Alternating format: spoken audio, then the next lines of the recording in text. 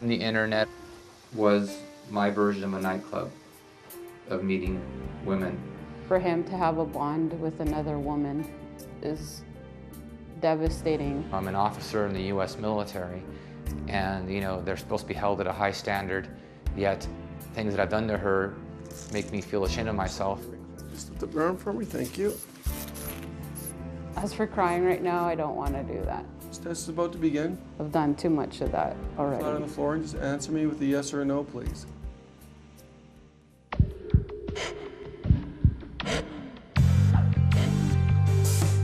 I'm a forensic psychophysiologist. Psycho meaning mind, physiology meaning body. I study how does your mind affect your body. I'm an independent seeker of the truth. Your lie will affect you. Your lie will affect those you love.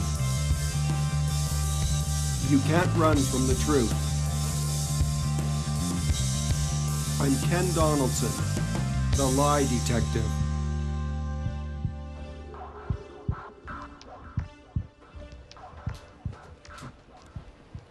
Your dad and I need to get to the office in about 10 minutes, okay? Okay. So I need you to come off the computer and babysit the kids and your dog, okay?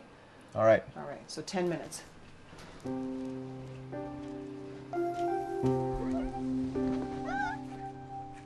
I was a single mother before I met him with 2 children, and Stephen and I have 1 child together, which means I have 3.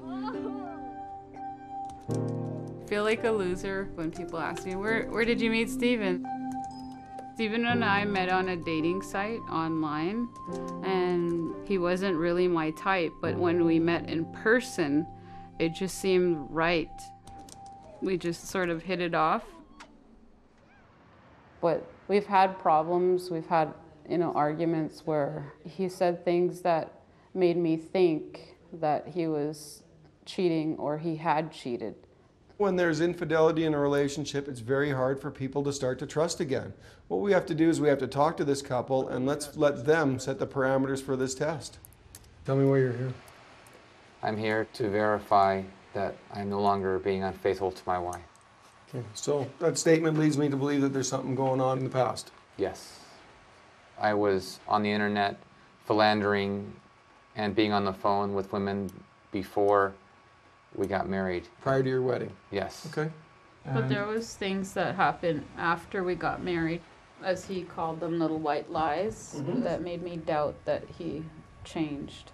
When we got married in Las Vegas, he didn't move to Canada until October, so it was basically a long distance relationship over the phone. Right. And there were a lot of things that happened to make me suspicious of him, like turning his phone off and accusing me of being paranoid and being insecure. Tell me a little bit of your history. How did you guys meet prior to that? You guys spend a lot of time together before you got married? I met her on the internet and we did a lot of talking on the phone. We spent time together. Right. I frequently flew up here, or she came down with me after I was demobilizing from Iraq. And then finally, within 6 months of marriage, I moved up here. Koren, you're Canadian? Yeah. And Stephen, you're with the American Forces? Yes, as a reserve captain, that's correct. Reserve, so how often do you report? Once a month. And starting the 1st of August for a tour of over a year. You're going on a tour? Afghanistan. You worried about him, Koren? I'm worried about safety issues naturally, but there's also a part of me that wonders if he's still going to mess around online. Basically, in Iraq, they had a tent with air conditioning. Right. Guys are just typing away, some with webcams. And when I wasn't typing up reports, I immediately go to the internet and use the chat room or use the telephone.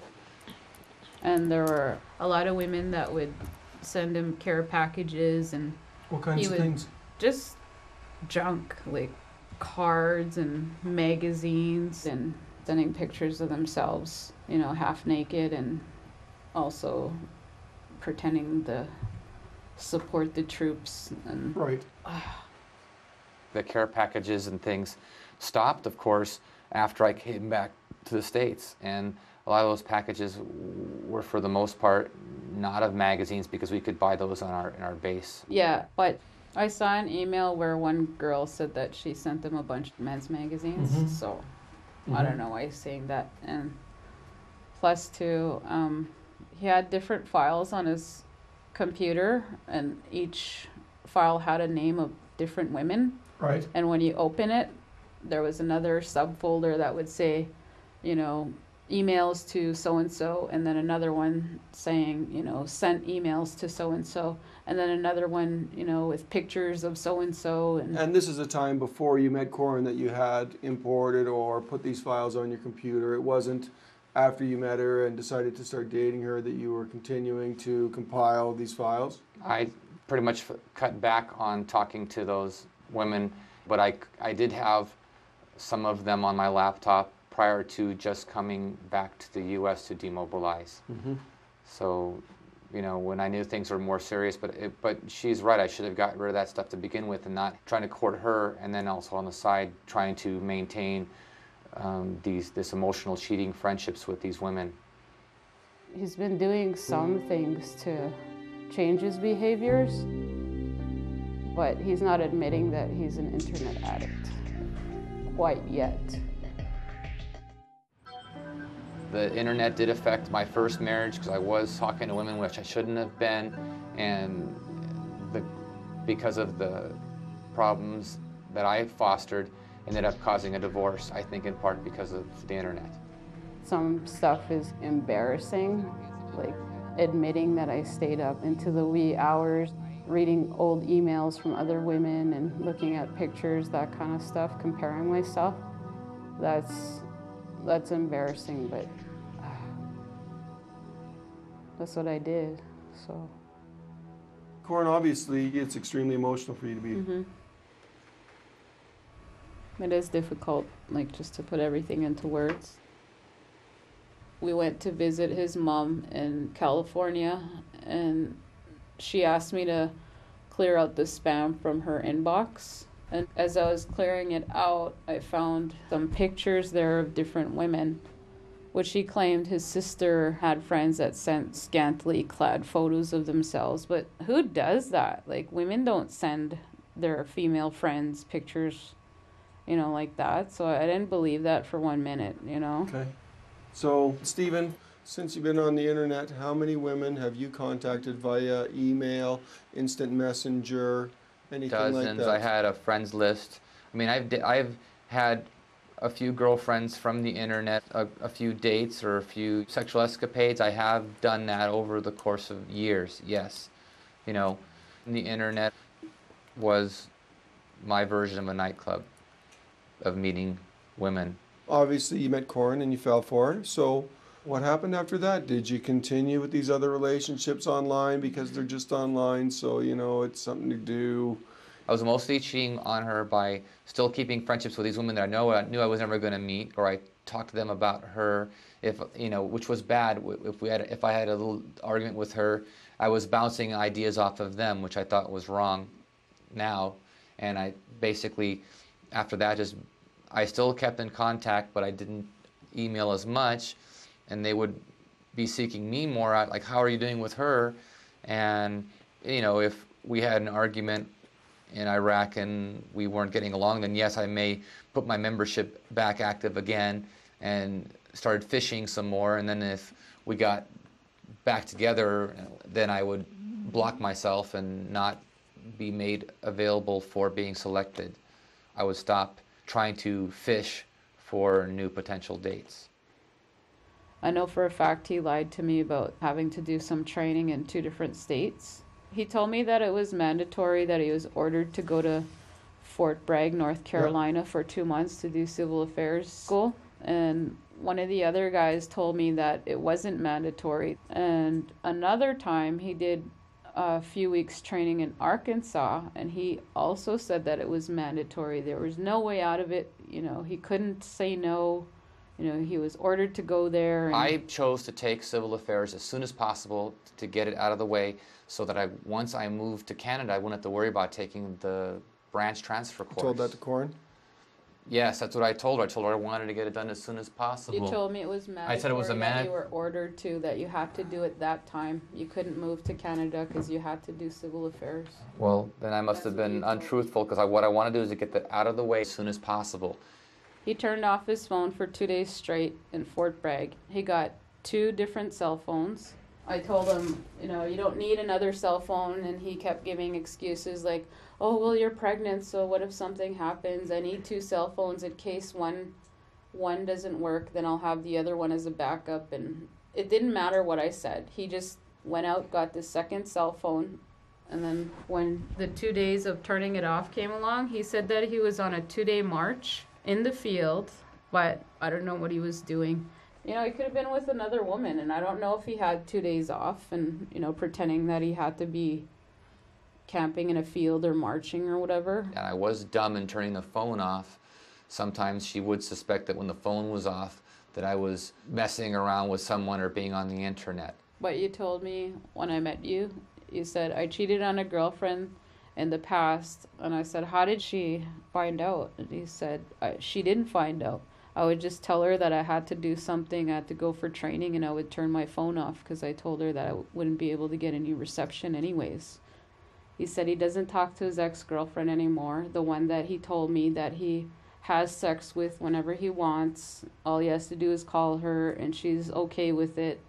Are we going to run a test on sexual infidelity or on internet access or talking to women on the internet, or what's your concern? Sexual, because I don't want to, if he's messing around with other women, I don't want to catch anything. Right. So you want to know, has he had sexual contact with anybody other than you? Yeah. And from what date? Online or offline.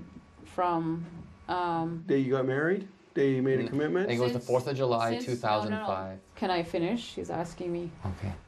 Since July 2005. That's the date you want in here? Yeah. Where were you then? July 5th, I was with her in Las Vegas. Whereabouts were you? We were both. Location. We were both in Las Vegas. I was on my 2 weeks of leave. So you missed July 4th? Actually, 4th she flew in. We saw the fireworks. So let's go July 4th.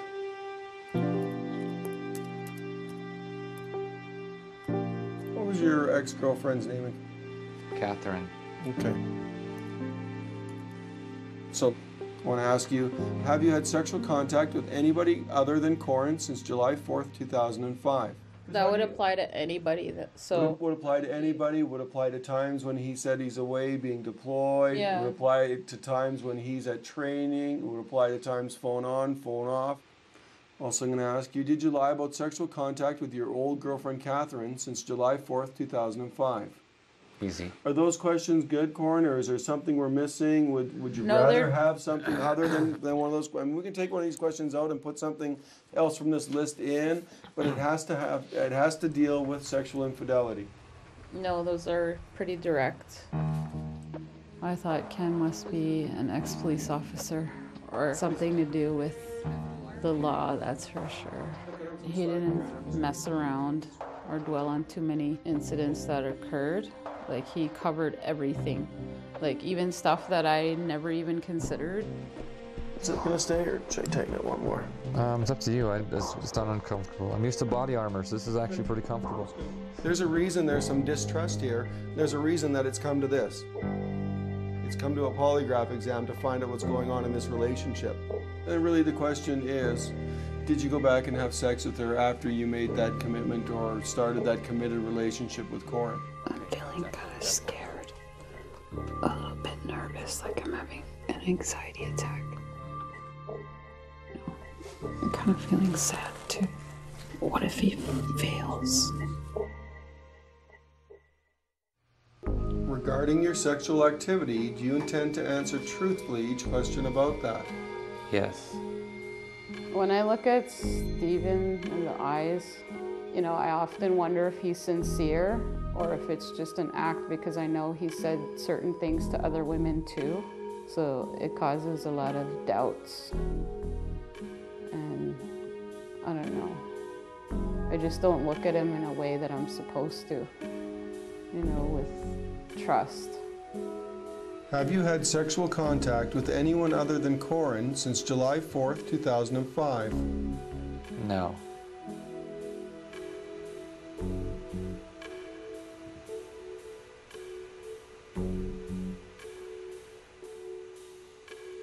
Did you lie about sexual contact with your old girlfriend Catherine since July 4th, 2005? No.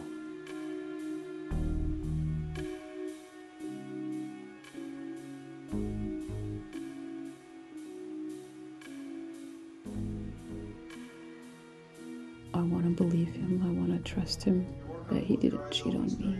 I hope that what he's saying right now is true. That concludes that chart. Just relax. I'm almost afraid that by taking a gulp or trying to get my throat moist, that would skew your findings. I mark things like that. Good. Also, I'm staring at that one piece of stucco on the wall straight ahead, and I'm wondering if that's the wrong thing to do. No. No. You can stare at it.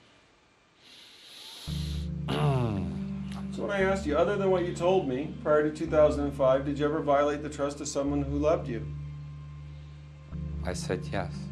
Right before you, it was no. Because you told me some things, and I said, okay, so... Oh, I'm sorry. Prior to 2005. Other than what you told me. Oh, no, there was...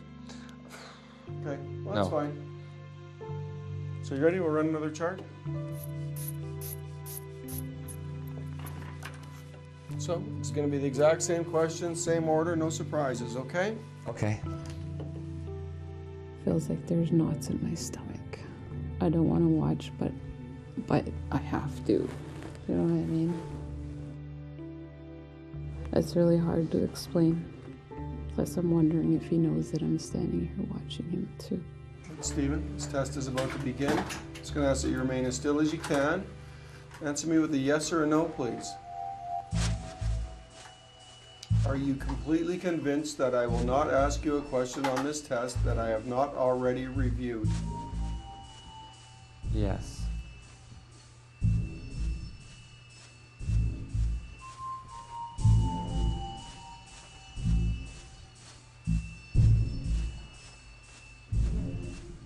Other than what you told me about, prior to 2005, did you ever violate the trust of someone who loved you? Yes.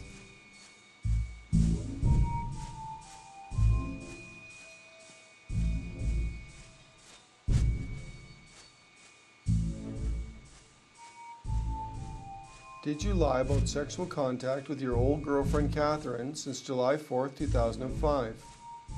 No.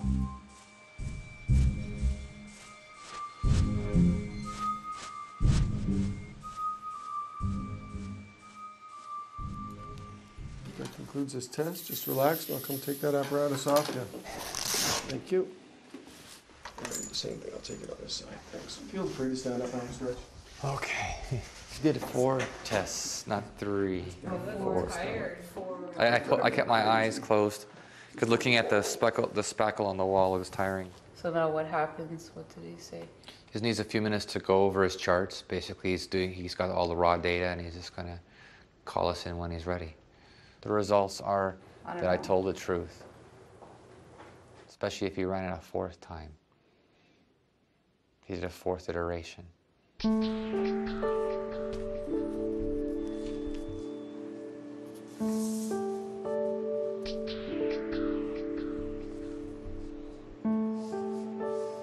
They're not overly consistent, but this is only the first chart, so one reaction on one chart isn't going to make or break the test. Let's look at the whole chart and let's make a global analysis after we see all the data. I'm just thinking positive. No time for self-doubt. Got to think positive.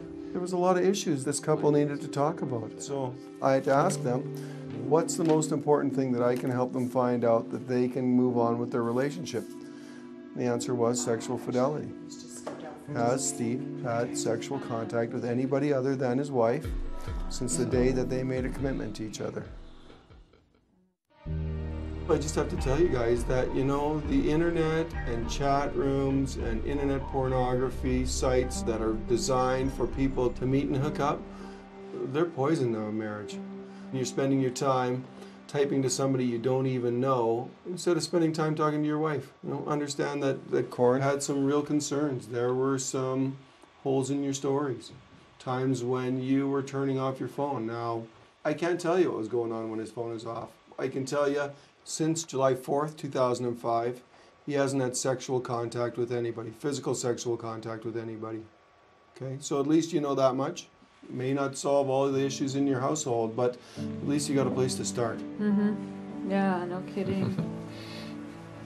Finally. It's important to know that physically he's been faithful to you. You know, just take this and work forward, you guys. This is like basically 2.5 years of pain that I've finally been able to resolve. I'm going to change by being honest and by not playing games and by not lying, telling the truth. Grab her diaper bag because that's where her shoes are. Steven's been gone for about 2 weeks now, training in a military base in the U.S. And then he's going to be in Afghanistan for a year. I trust Steven more than I did before, but not fully and completely yet. Did Steven tell you when he's gonna give us a gift next week or something? Yeah, he's mailing a gift. What is it? He didn't meet anybody in person from the internet, but it didn't necessarily mean that he wasn't chatting with women and intending to meet them. So that still kind of bothers me, but when he does go to Afghanistan, I'm not going to tell him if there's any insecurities because of the online stuff or get suspicious because it's just a waste of time and energy. And ever since the test, the lie detector test, it kind of reassured me that I can trust him anyway, so I don't have to think in a negative way about him when it comes to trust. Hey, Alexander. Yep. If you don't mind, your dad and I just want to talk to you upstairs for a minute, okay? Okay. Okay, I'll see you up there. All right.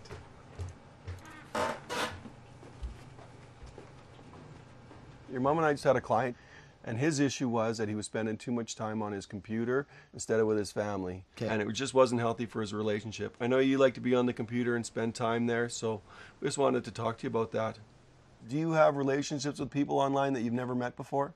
No. Like you're not talking to people that you've never Well, met he does from play other games. places? He joins I up play games. video games, but I don't stumble on bad websites. Yeah? It's more or less balanced. A little bit of computer, a little bit of family time, a little bit of dog time, healthy. Too much of one thing, unhealthy. So just try to be conscious of your time on the computer and your time with us and the dog.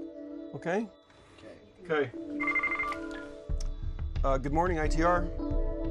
It is Ken. Sure. Can you just sort of tell me without any details the issue you need help with?